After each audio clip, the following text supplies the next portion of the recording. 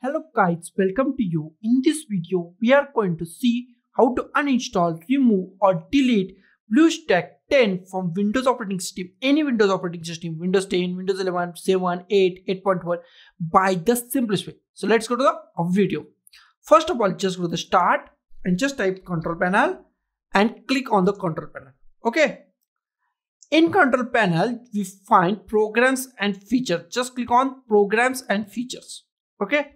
In programs and feature, here we find our BlueStacks 5 and we want to delete BlueStacks 10. Here is the BlueStacks 10 or BlueStacks X. Okay. Here is our BlueStacks 10. Okay. Select that. Here we find uninstall or change. Just click at here. Click on the yes. Now it's asked. I just click on anything. Okay. And just click on the uninstall. Now uninstall process is started. It's take few minutes. Now just close it.